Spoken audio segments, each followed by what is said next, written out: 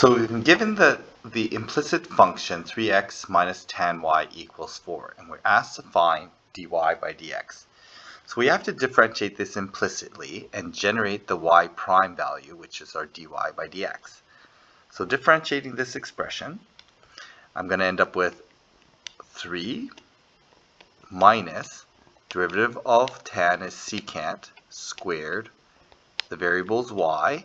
So as I differentiate a function of y, I need to then apply the chain rule, which is y prime or dy by dx. That's equal to, and I have to differentiate the other side of the equation, equal to 0.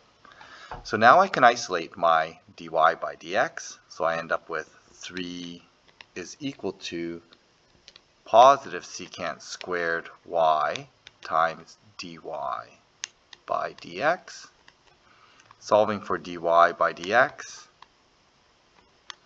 I end up with 3 over secant squared y. So in terms of y, that looks good. It doesn't match any of these, but I can easily convert this. Since secant is a reciprocal function of cosine, I can just bring the cosine into the numerator, and that gives us the answer B. For number 13, it says, for time is greater than 1, particles moving along the x-axis given the p function root t minus 2. And so in the time interval from 1 to 16, when is the instantaneous velocity equal to the average velocity? Okay, so the average velocity is same as average slope.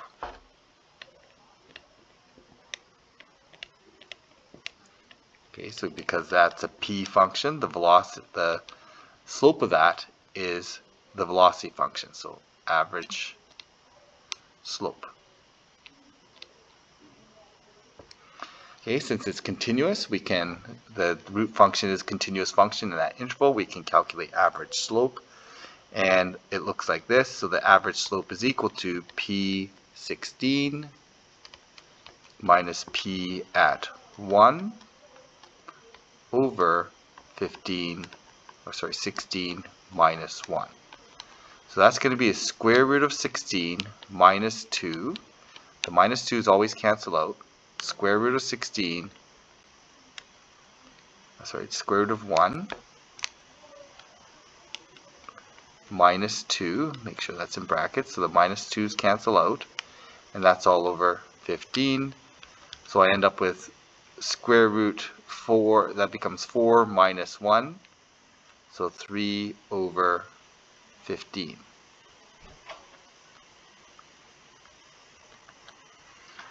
Okay, so then that is my average slope, or my average velocity.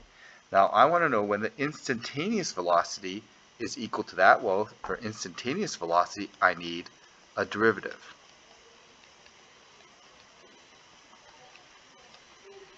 Okay, so there's my derivative function. I need to make that derivative equal to my average slope and then solve for the time at which this happens. So I'm just going to simplify this.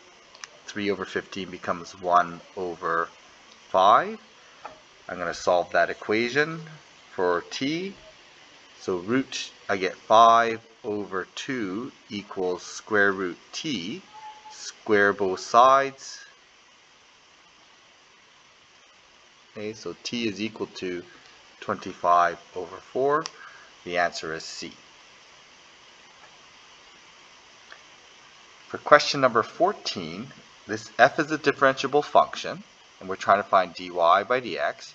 This really is a problem where I have to differentiate notation, and I have embedded functions, so I need to apply chain rule. So my derivative here, dy by dx, I differentiate the outside, cosine, and I end up with f of x squared. I need to go differentiate the next layer. Well, I don't know what f is, so I need to just differentiate as notation. Now I have another embedded function, so I need to then differentiate the x squared as a chain as 2x. So there's my derivative.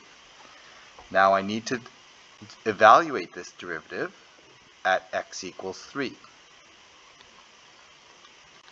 That means I just plug 3 into this expression. And notice that the answers all have f parts in it because we don't know what f is and we cannot figure out our f values when we have our inputs. So I just need to substitute and evaluate what I can.